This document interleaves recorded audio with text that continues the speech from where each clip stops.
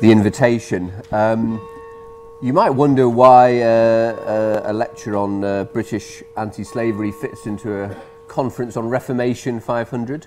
But I guess I'm going to argue that that British anti-slavery is in some ways an episode in the history of Protestantism, and that it illuminates an era when Protestants thought that they could take over the world, transform the world, that this was indeed their destiny.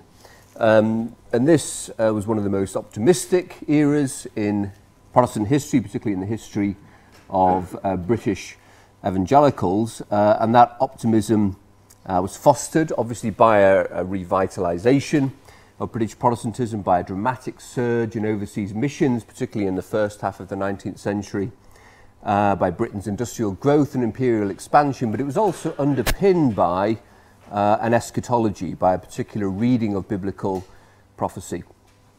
So I'm going to argue that that was actually of some importance to the anti-slavery movement.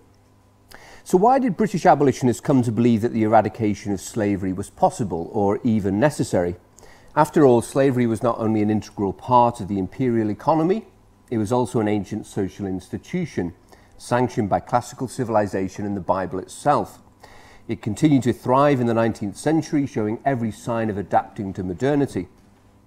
Part of the answer lies in the Enlightenment belief in human progress.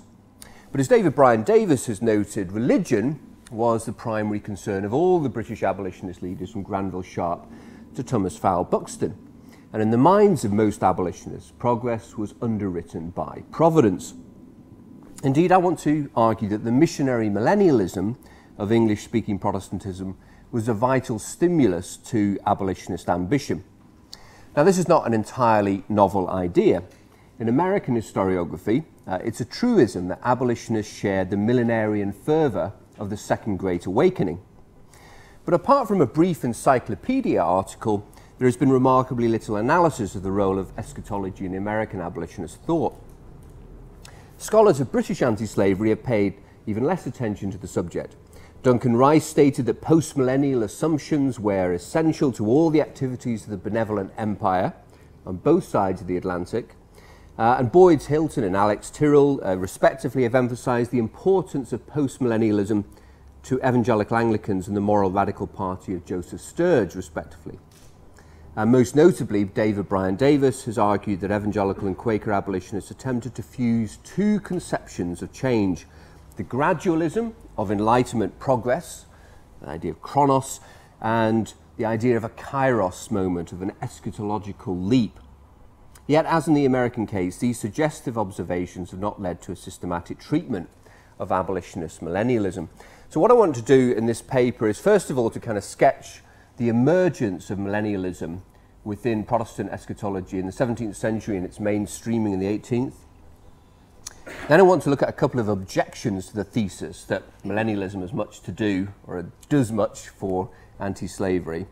But then I want to go on to look at the convergence of millennialism and anti-slavery, focus particularly on the Anglican leadership of the British abolitionist movement, people like Granville Sharp and Clarkson and Wilberforce, and then finally the road to emancipation after 1807, after the abolition of the Atlantic slave trade.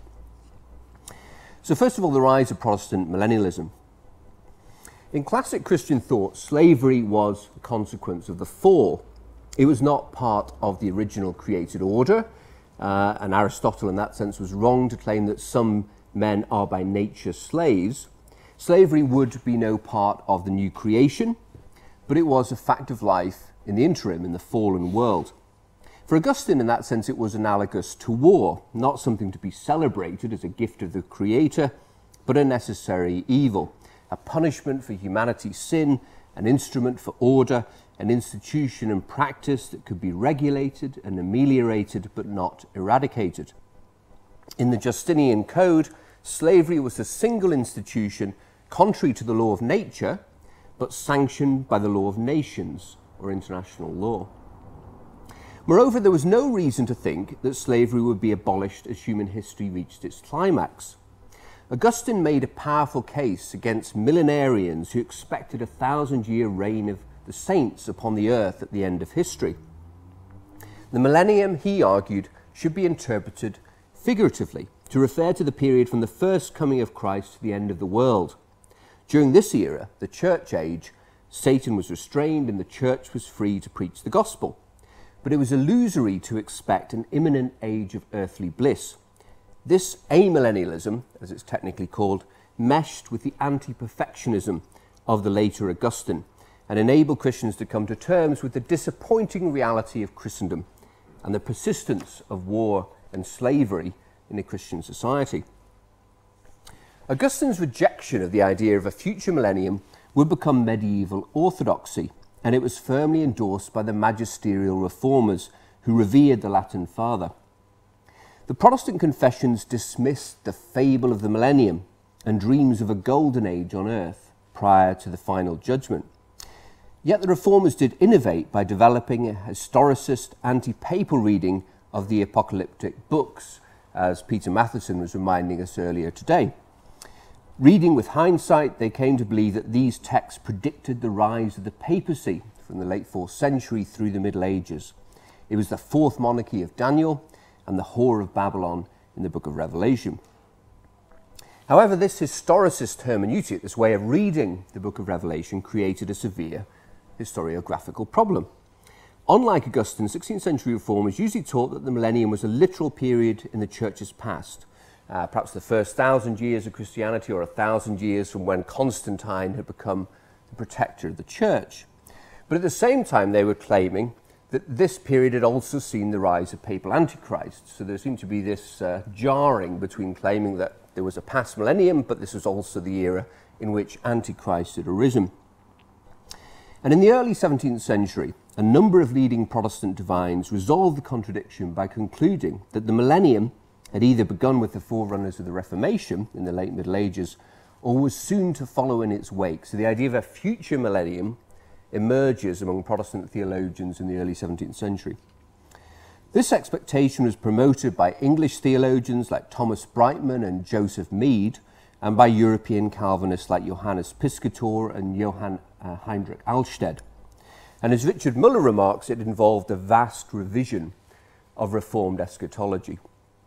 The other thing that happens around this time is you get the development of what's been called a Judeo-centric hermeneutic, or way of reading the Old Testament, so that the prophecies that refer to Zion or to Israel are now seen not as referring figuratively to the church, but as referring literally to the Jews and to Jerusalem.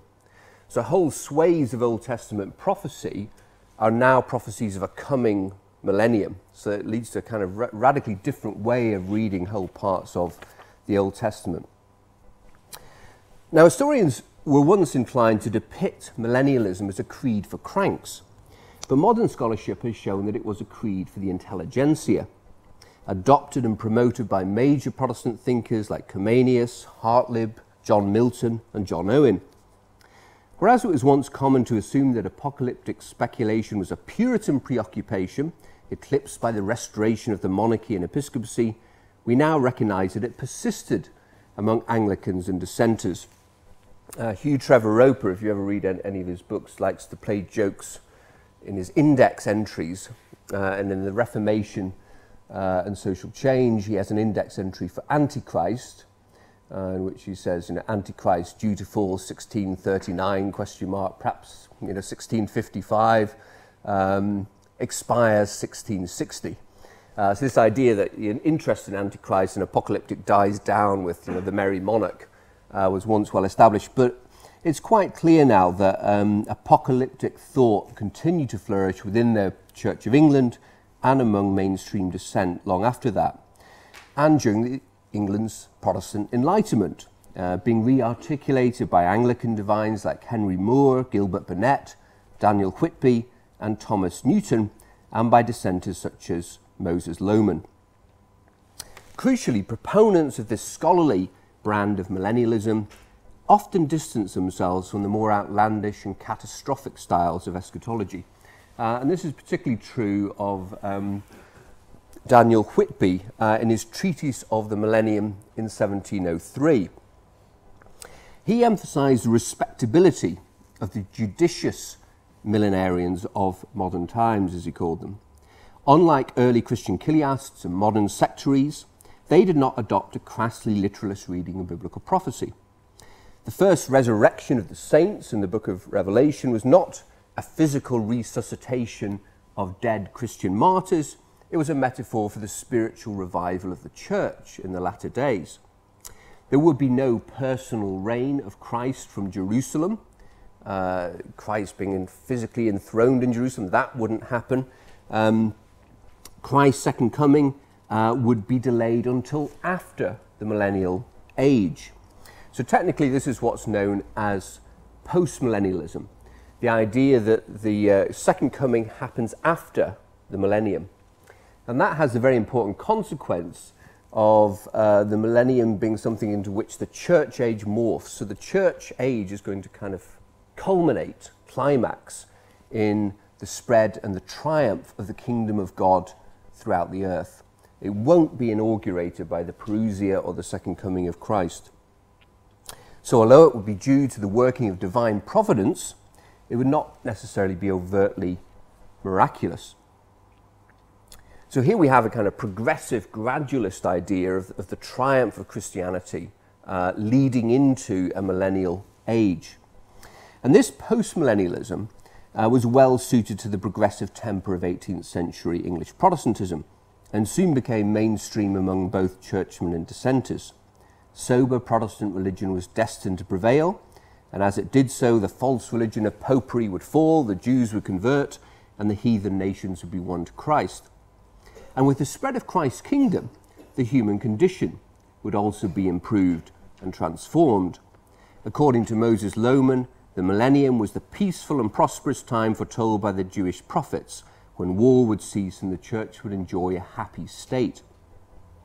So expectations of a coming millennium can underwrite the Enlightenment's commitment to human betterment in the here and now, which both Jonathan Israel and John Robertson has seen as critical and central to an Enlightenment project, if you can talk in those terms.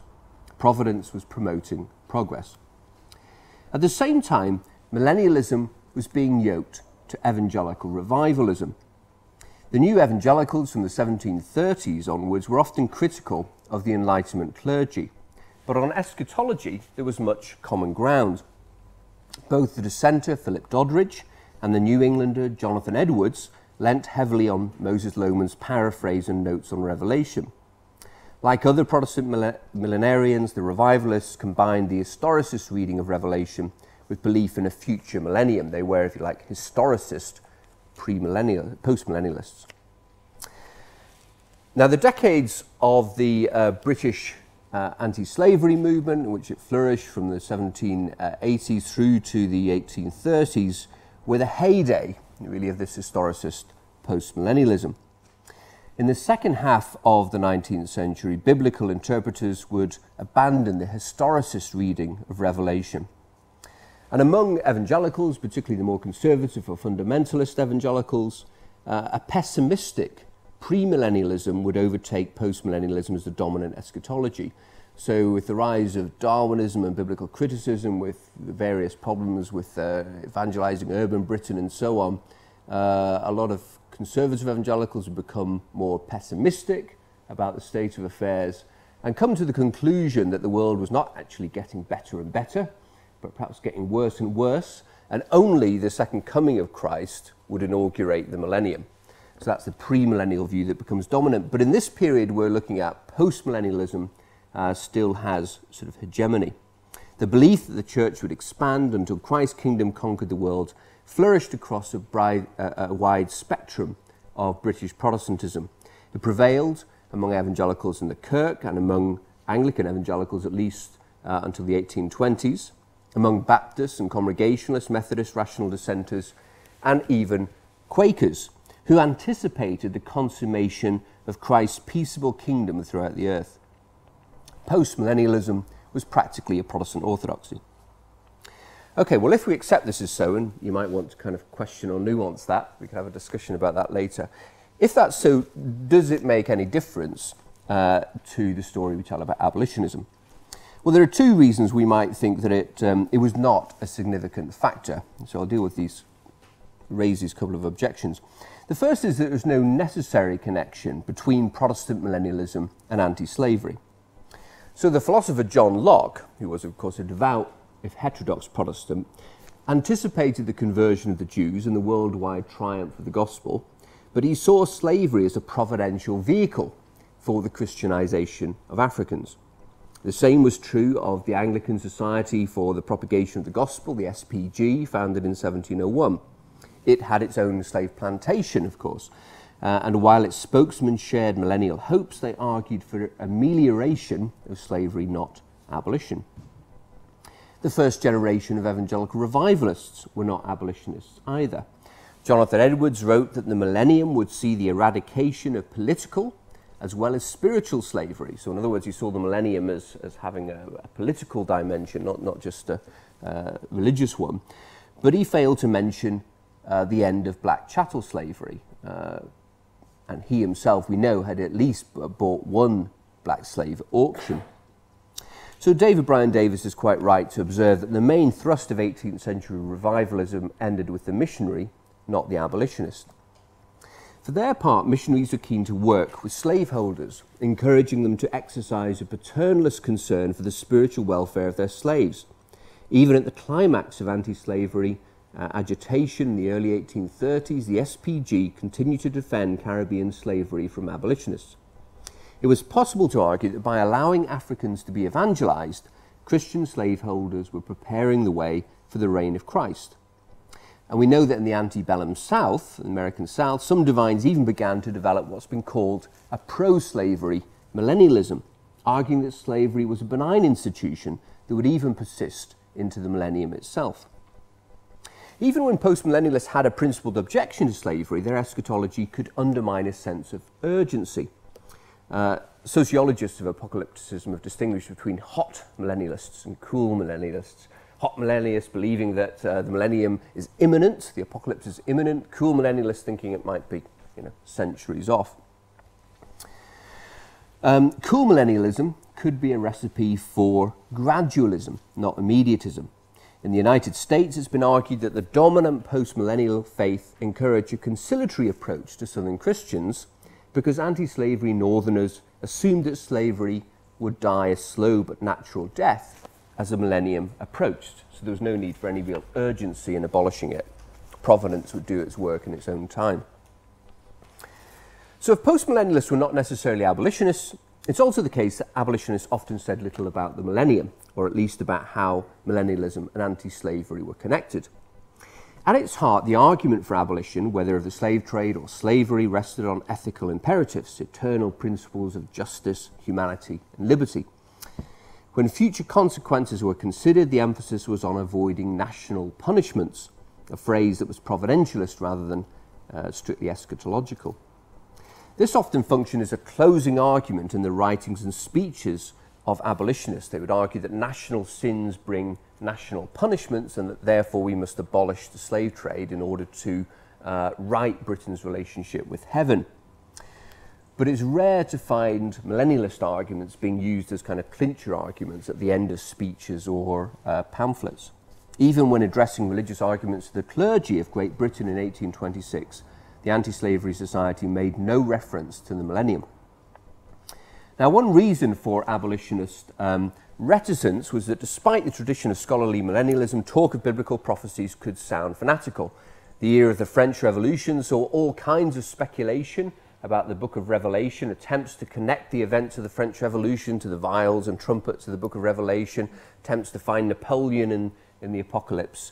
And James Gilvey knew that he would raise laughter with this cartoon image of the millennium featuring the plebeian prophet Richard Brothers and Pitt the Younger as a horseman of the apocalypse, trampling down his foes and opponents of the French war, like Charles James Fox. And actually William Wilberforce is the little figure in the striped coat there with the upturned nose, who's been a hapless figure he's often portrayed in Gilray cartoons, being trampled under the horseman of the apocalypse. So abolitionists were very worried about being charged with enthusiasm, one of the most common charges against them, that they were religious fanatics. So there was a need for them to project a sober image. And this is particularly true of the circle around Wilberforce. For all their evangelical ardour, the Clapham Circle were self-consciously moderate and polite. Wilberforce's speeches on the slave trade and his two major abolitionist tracts make no reference at all to the coming reign of Christ. The scriptural notes of Sir Thomas Fowle Buxton, who's Wilberforce's chosen successor as the leader of the British abolitionist movement in Parliament, reflect a similar cast of mind, moralistic and pietistic rather than speculative. Buxton makes notes on the Bible, and he makes notes on the book of Revelation, but it's striking that the passages he lists are all clustered in chapters 1 to 3, the didactic letters to the seven churches. They don't deal with the prophecies of the future that you get in the later chapters. So at first glance, there seems little reason to think that millennialism matters. Its neglect in the existing scholarship accurately reflects its low profile in the sources. But if we should not exaggerate the importance of millennialism in British abolitionism, neither should we understate it. The abolition of the slave trade and then of slavery itself looked like a chimerical scheme, and its advocates needed the precious commodity of hope. Pro-slavery propagandists knew this all too well. They scorned dreams of a future golden age. Slavery had always existed, wrote one, and always will exist, unless all men are reduced to a perfect equality of fortune, unless the Almighty shall please to change the nature of mankind. Abolitionists disagreed, and they did so in part because of their belief in an approaching millennium. Now, the first to forge the connection between prophecy and anti-slavery were the Quaker pioneers of Atlantic abolitionism. Quakers, of course, had originated as an apocalyptic sect, and reformers tapped into this tradition of prophetic discourse. In 1693, George Keith concluded one of the earliest of anti-slavery tracts with the assertion that slaves were the merchandise of Babylon, mentioned in Revelation chapter 18. Quakers must heed the seer's warning, "Come out of Babylon, my people, that you be not partakers of her sins." In his address to all slave keepers in 1737, Benjamin Lay, the Quaker dwarf who became the first revolutionary abolitionist, according to the latest biography by Marcus Rediker, which is just out this week, I think, or this month, Lay devoted an entire chapter of that tract to the book of Revelation, arguing that the buying and selling slaves and souls of men was a fatal compromise with the beast and the whore of Babylon. He also appealed to the optimistic strand in biblical prophecy. Africans were not under the curse of Ham, they were under the promise of the psalmist that Ethiopia shall stretch forth her hands unto God, from Psalm 68, which becomes the Ethiopian prophecy, as it's often called, becomes one of the key texts really of African American Christianity over the next century. From childhood, John Woolman, a central figure here, had been entranced by Revelation's promise of the healing of the nations, and he looked forward to the peaceable kingdom foreseen by Isaiah. Like Benjamin Lay, he warned Quakers to come out of Babylon by renouncing slavery. As his biographer notes, he sought to point the way forward to a better future, the one foretold in biblical prophecy, and believed that eventually the Quakers would help remake the world. It was a belief shared by Anthony Benezet, the most influential of the Quaker activists. Driving his pacifism and abolitionism was Isaiah's vision of a kingdom of mere love, where all hurt and destroying is done away. By the 1770s, Benezet's anti-slavery message was gaining traction with revivalists on both sides of the Atlantic. The crisis of the American Revolution focused minds on the contradiction between libertarian political rhetoric and the brute fact of black slavery. In America, evangelicals inspired by the postmillennialism of Jonathan Edwards now applied it to a cause he had not embraced, anti-slavery. And Jonathan Edwards Jr., his son, writes a tract in which he laments his father's slave owning and argues for abolition of the slave trade and slavery itself. Wesley's final letter addressed to Wilberforce would urge him to go on in the name of God and in the power of his might till even American slavery shall vanish away before it. This shift was quickly registered by African-American and Afro-British writers. Phyllis Wheatley and Richard Allen, David George and Boston King, Alad Equiano and Otobokugoano were part of a black evangelical network that connected America, Britain, Africa and the Caribbean. In their eyes, God was liberating Africans from the Egypt of slavery in order to fulfill the prophecy that Ethiopia shall stretch forth her hands unto God. Wheatley was convinced that the divine light is chasing away the thick darkness which broods over the land of Africa and bringing in the glorious dispensation of civil and religious liberty. In Britain, Cugoano identified slavery as one of the sins of Babylon in Revelation 18. Again, this text recurring, the city doomed for apocalyptic destruction. Among white evangelicals, there was a new missionary expansionism. As several scholars have pointed out, millennial expectations provided an essential impetus for the rise of Anglo-American Protestant missions. The major promoters of evangelical missions in the 1790s, including the Wesleyan Thomas Cook, the Baptist William Carey, the Congregationalist David Bogue, and Anglicans like Melville Horne, Claudius Buchanan, and Charles Simeon, were all ardent millennialists. In the words of Horne, they believe that the latter ends of the world are fallen upon us, and we have many considerations to excite us. In Britain, Seymour Drescher has pointed out, the take-off of British abolitionism coincided almost exactly with the revival of the British missionary movement. The establishment of evangelical missionary societies followed in the wake of popular agitation against the slave trade between 1788 and 1792. The Baptist Missionary Society was founded in 1792, the London Missionary Society in 1795, and what became the Church Missionary Society, the Anglican Society, in 1799.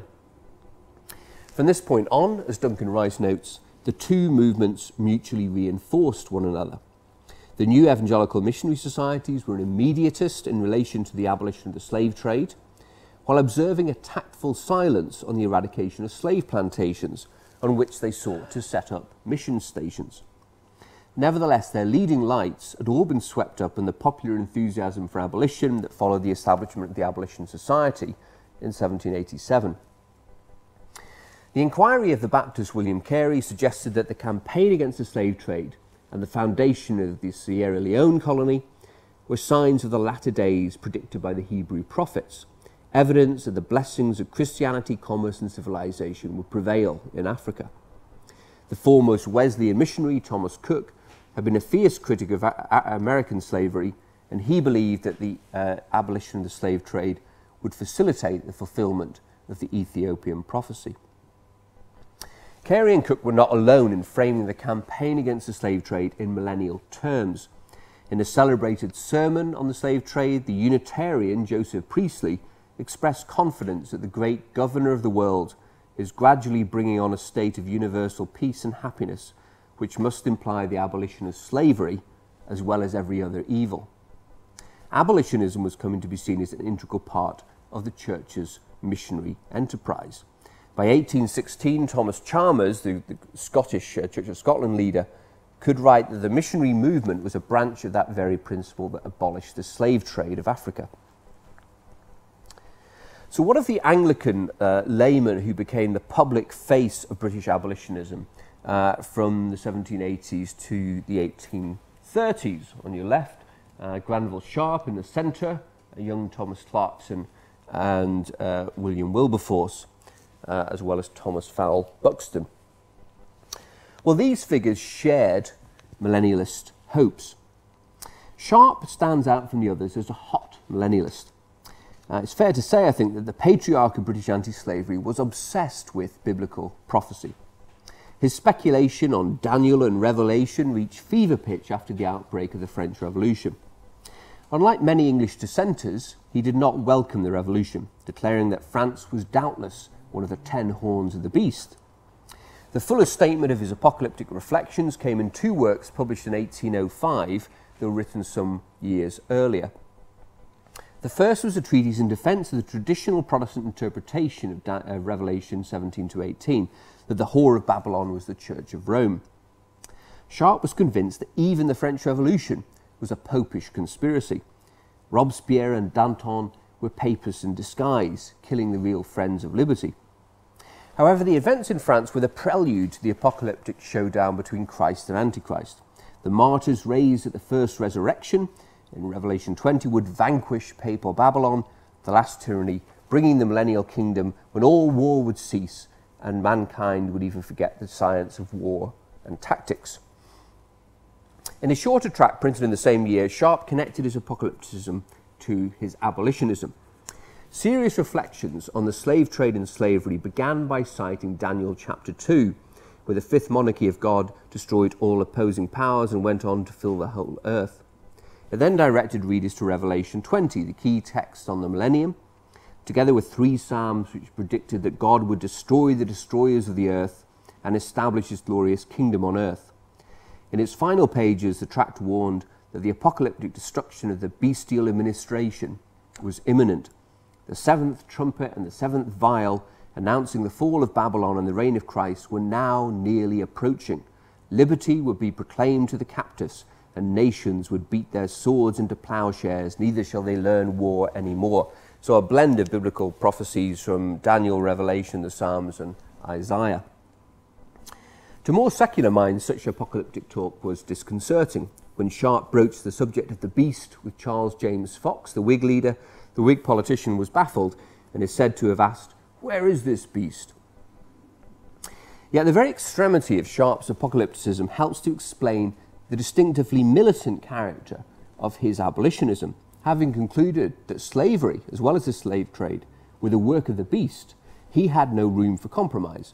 Unlike Clarkson and Wilberforce, he was unhappy with the decision of the Abolition Society, of which he was chairman, to concentrate on the slave trade and postpone the attack on slavery to a later date. Wilberforce, the MP, is much more pragmatic in thinking about what will actually work in terms of the policy that you can sell to the legislature. By contrast to Sharp, the postmillennialism of Thomas Clarkson was more muted. Unconcerned with prophetic speculation, he nevertheless had a quiet conviction that the reign of God would spread over the earth. While remaining an Anglican, Clarkson renounced clerical orders and developed firm Quaker sympathies. Both his anthropology and eschatology had an element of perfectionism that was at odds with the strain of Augustinian realism of the Wilberforce circle. Clarkson looked forward to a restored golden age. Together with his brother John, Thomas was one of the founders of the Peace Society in 1816, and like other Christian pacifists, they cherished Isaiah's prophecy that one day nations would beat their swords into plowshares. John Clarkson, in fact, took Wilberforce to task after a Bible Society meeting in 1820, when the latter expressed doubts about the ceasing of war upon earth. For the Clarkson brothers, pacifism, like abolitionism, was a means of ushering in the reign of virtue and happiness upon earth. Visions of the millennium were also present in the work of Wilberforce's favourite poet, William Cowper.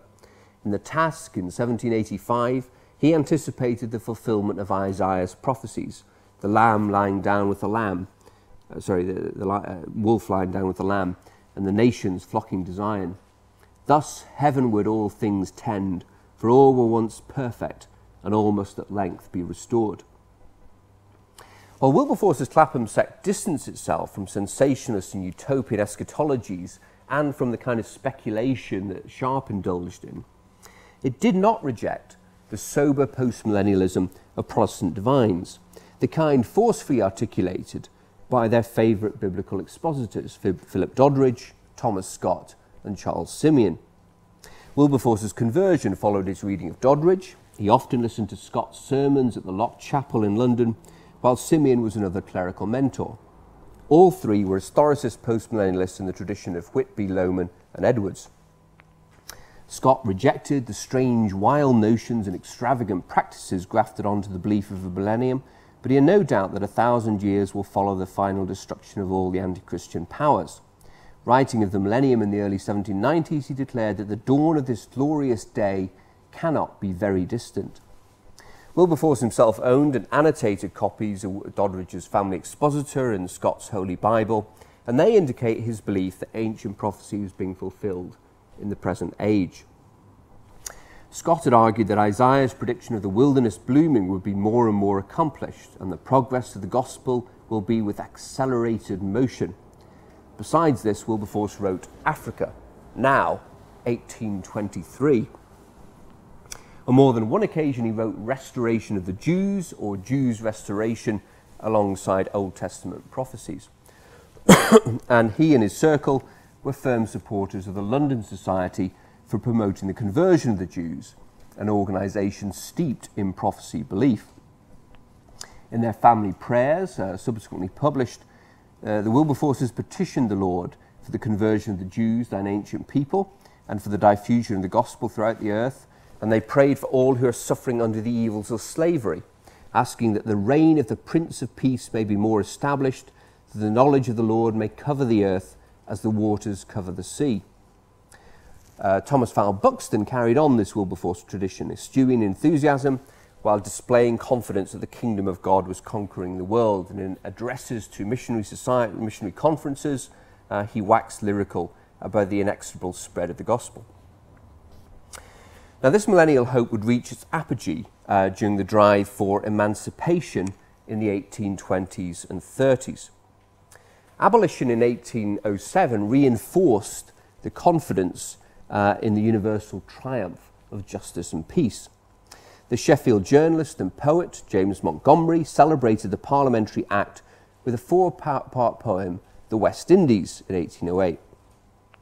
The final part located abolition within an eschatological narrative of missionary expansion, summarised in the argument, and I'll read this out to you. The Moravian Brethren, their missions in Greenland, North America and the West Indies, Christian Negroes, the advocates of the Negroes in England, Granville Sharp, Clarkson, Wilberforce, Pitt, Fox, the nation itself, the abolition of the slave trade, the future of the West Indies, of Africa, of the whole world, the millennium. So you get this sense here, this building kind of crescendo of history leading into the millennium, and the abolition of the slave trade and the slavery itself being something that prepares the way for it. According to mainstream postmillennialists, the millennium would be ushered in gradually by missions and societies, as well as by God's providential judgments on the nations. God works through means, insisted Simeon. Even the conversion of the Jews would be by human means, not by miracle. Simeon repeatedly stressed that through prayer and activism, Christians could hasten the millennium and accelerate the arrival of that glorious day. To the premillennialist, the Scot Edward Irving, the fiercest internal critic of optimistic evangelical enterprises, this was sheer delusion. The world was becoming more godless and would only be redeemed by the personal return of Christ. Yet he knew that postmillennialism was the reigning orthodoxy. He calls it that error under which almost the whole church is lying, that the present world is to be converted unto the Lord and so slide by a natural inclination into the church, the present reign of Satan hasten of its own accord into the millennial reign of Christ. In Irving's eyes, then, the missionary optimism and the moral perfectionism of the evangelical world was at odds with the Protestant reformers' Augustinian pessimism about human nature and historical progress. But the dominant postmillennialism certainly extended the horizon of the possible. As Daniel Walker Howe has written in relation to the United States, 19th century reformers, their faith strengthened by the expectation that they worked to hasten the millennium and the second advent of Christ, were far more hopeful than reformers in our own chastened world. And by the 1820s, many British evangelicals felt a powerful sense of momentum. Simeon observed that various signs pointed to the near approach of the millennium. The light of the gospel was shining with a splendour unknown to former ages. And in the prophet Isaiah, he found hints that the isles of Western Europe should take the lead in this glorious work. It had always been a problem to find Britain in the Bible, but of course references to the isles of the sea and the ships of Tarshish were seized upon as a sign that Britain's prophetic, America's prophetic role had actually been predicted in the Old and New Testaments. In an 1822 speech to Parliament on slavery in the Cape Colony, Wilberforce reminded MPs of the nation's historic mission. We are engaged in diffusing the light of divine truth throughout the earth by our Bible societies and by our missionaries, whom we send to enlighten and civilize. And as he gazed into the millennium future, Wilberforce could foresee a time when the vast deserts of Africa shall have become the seat of civilization and true religion.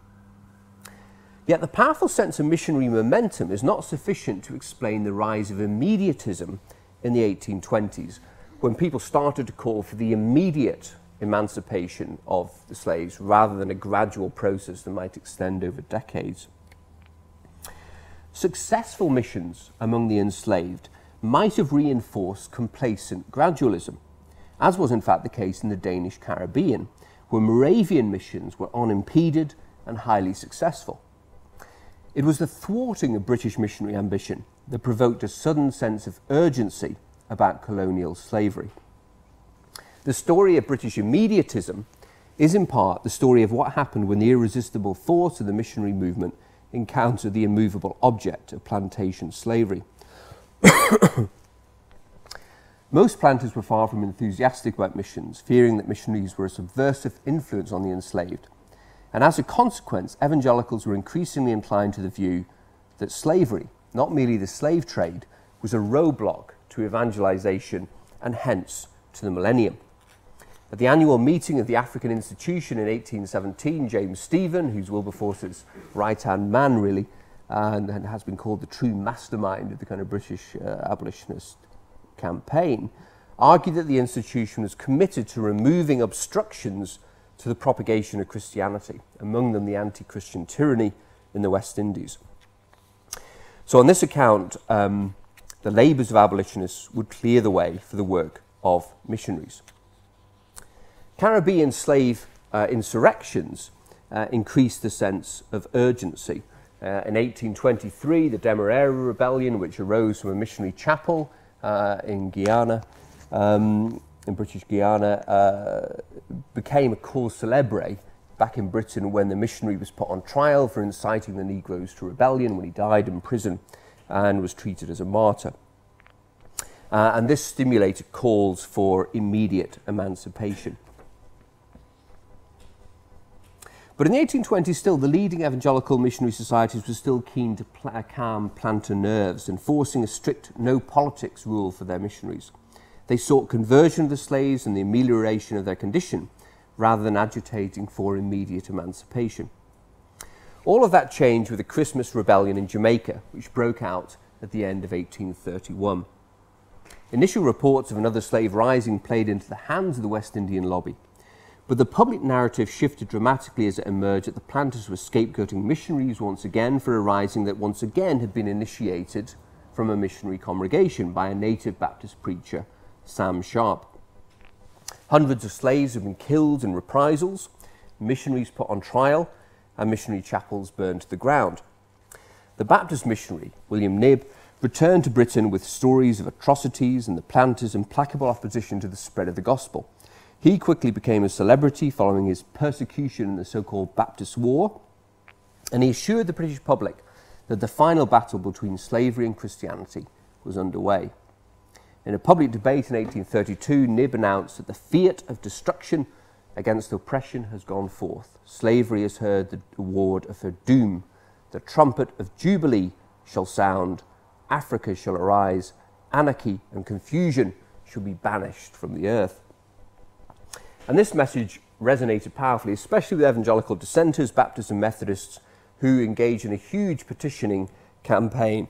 It's thought that something like 90% of Methodists signed anti-slavery petitions, almost a fifth of the total signatories.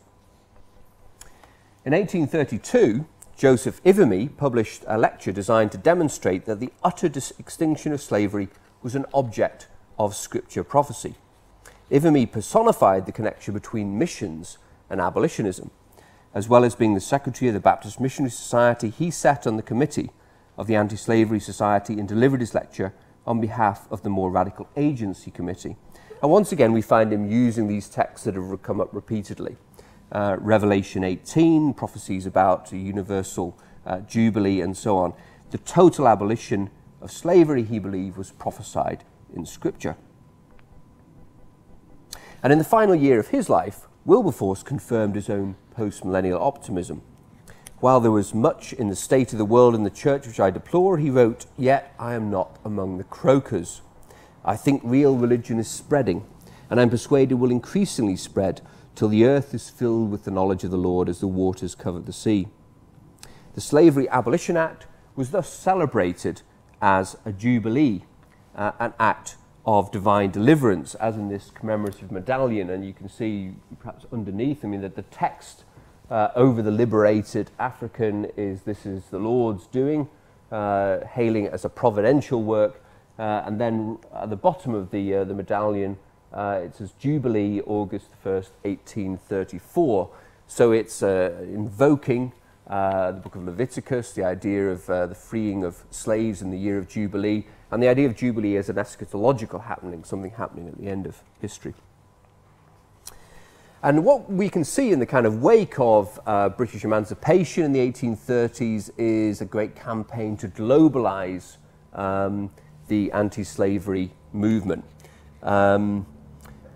And again, this is shot through with eschatological expectation. So to take just one example, George Thompson, sent out by the Glasgow Anti-Slavery Society, probably one of the most electrifying of abolitionist orators in the 19th century, very close friend of William Lloyd Garrison. When he embarked on an anti-slavery mission to the United States in the 1830s, he predicted a moral earthquake that shall shake every system of oppression and regenerate the atmosphere of the world. The Ethiopian shall come forth. William Lloyd Garrison, his close friend, signed some of his letters, Years for the Jubilee. And again, his writing is kind of shot through with this Protestant millennialist expectation.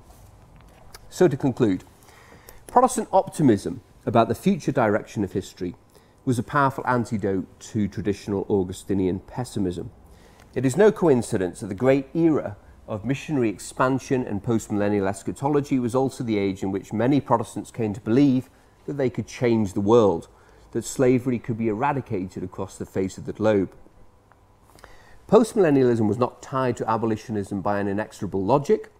Understanding how the link was forged requires close attention to the course of events, including the American and French revolutions, the founding of missionary societies, the success of abolition in 1807, slave risings in the Caribbean, and the political reforms of 1828 to 32.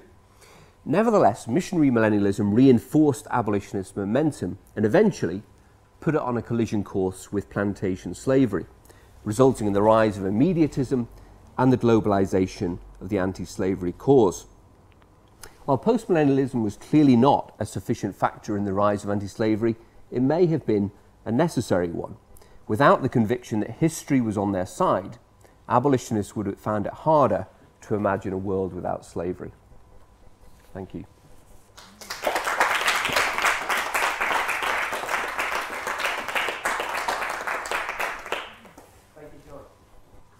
So John, one over here, Justin. Thank you so much. That was absolutely fascinating. I just wondered, with the African-American, Afro-British writers, did they share the same post-millenarian sort of outlook? Or was there some difference amongst them? I wonder if their own experiences meant that immediacy was going to be more on their mind, because Kekuanu's writing seems to be much more intensely apocalyptic in its focus. So I wonder if you had anything to say about them, because obviously they're an important but somewhat different category of abolitionist. Yeah, absolutely. I guess one thing I'd say is that they are... one can think in terms of different groups of abolitionists, but there's also a great deal of individuality. So even among these, the first generation of black writers in English, who are publishing works, nearly all sponsored actually by Methodists, mainly Calvinistic Methodists, but some by the Wesleyan Methodists. There's quite a lot of variation among them. So the very early writers in the 1760s seem to acquiesce with the system of slavery. From the 1770s on, the time of the American Revolution, there's a new kind of politicization. But even among those figures, Kekuanu stands out for the ferocity of his critique, not just of the slave trade, but of slavery itself. And it's worth emphasizing, because sometimes people conflate the two, that the initial focus on the abolition of the slave trade does not necessarily imply immediate emancipation of the slaves. That is something that evolves over the decades following 1807. Whereas Kekuanu in 1789, 90, round about that time, is quite emphatic that slavery has to go, that it's as much an abomination as the Atlantic slave trade. And as you say, the apocalyptic element in his writing is very, very strong. I don't think there's a really big contrast between him and Granville Sharp. So, Granville Sharp might well have mentored and been close to those figures. So one wonders what the relationship was, whether they ever discussed biblical prophecy, but that's a possibility, I think. Thank you. Yeah. I'd like to draw. Hold on a second. Hold on. You need the microphone, so can you put your hand up before you... I've got one over here and then I'll come straight to you, okay? Thank you, John. I thought that was a really important contribution, restoring something that we really needed to debate. You also made me think of something else, which I think you're, given your areas of expertise, probably the perfect person to answer. And that was the linkage between movements towards, well, anti-slavery, both abolition and ownership, with what we might today call the rise of religious toleration. You mentioned in your talk, obviously, the contribution of Baptists, Moravians, Methodists, Quakers naturally, and one could also add Swedenborgians. And I'm wondering, one consequence of religious toleration was obviously the rise of nonconformity, but it also presumably gave a space to debate millenarian ideas that wasn't being shut down in a way that they had been done previously. And also in an Enlightenment context. So how much... That's not me, by the way. How much is the impetus towards abolition also linked with what one would today call the rise of religious toleration? Yeah, I mean, obviously, marginal dissenting groups in Britain play a very important role in abolitionism. Quakers are the most important in terms of the origin of the British abolitionist movement. Methodists and Baptists play a big role in the final phase in the 1830s. And those groups do interpret the rise of toleration and the rise of anti-slavery as two signs of the coming millennium. So William Carey in his inquiry will link together the rise of Protestant missions, colonization like the Sierra Leone colony, a free colony, the rise of civil and religious liberty, and the rise of anti-slavery as all kind of signs that we're ending, that humanity is progressing towards the millennium. So they do link those up.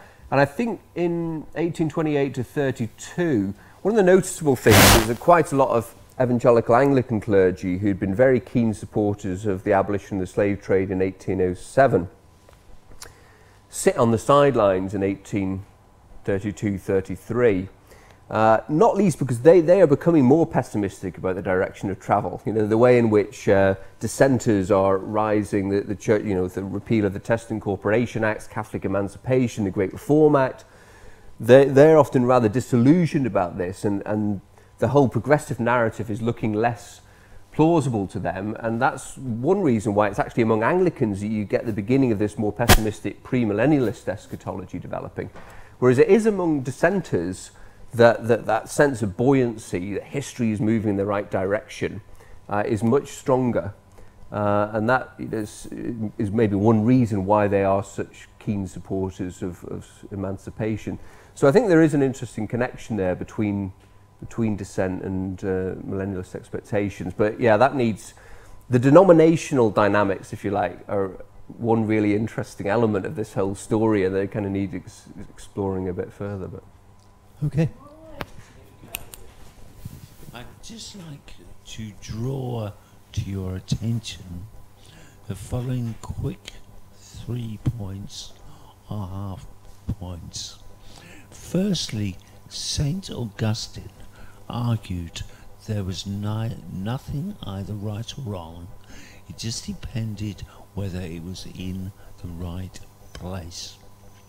Secondly, right, I have traced it back to biblical times. The Jews did have slaves, but they didn't have slaves like Roman slaves or Egyptian slaves or Greek slaves. They had people who had sold themselves to the Jews for a price. from whence, of course, we get the first contracts. In the Middle Ages, it was called bloodletting, right? And every 13 years, you had to let the slaves go free. And it is now called Halloween commemoratively. Right, that's the second, that's the final point. And third point I would like to draw to your attention is the Washingtonians, founded back in the Victorian era.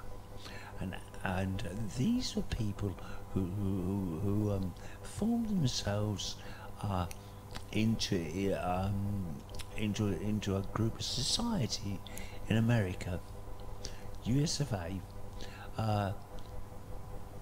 to deal with drink, right? And they used to preach from the top of beer cars, out of which came the Oxford Group and Temperance Society, and out of the Oxford Group came Alcoholics Anonymous, which I'm sure you will at least note everybody has heard of, right? Now, probably where I'm leading here, I mean, what would be your views on these things? That these seem to be building blocks leading up to building blocks. I mean, what would be your views on Alcoholics Anonymous? If you look it up on the computer, it'll come up as a quasi-religion, right? I'm not quite sure I know what the word quasi means, even, but I think what he means is a new religion. What were your views on those? Exactly, Okay. for the time being. Yeah, I mean, I can't say much about the Washingtonians, I'm afraid. I mean, I think Augustine's important to the story, as I've tried to explore, partly because he's the dominant kind of theologian who Protestants as well as Catholics kind of engage with, wrestle with. There are all sorts of different elements in Augustine. But I think the reversal of Augustine's view on the millennium is quite important to the story.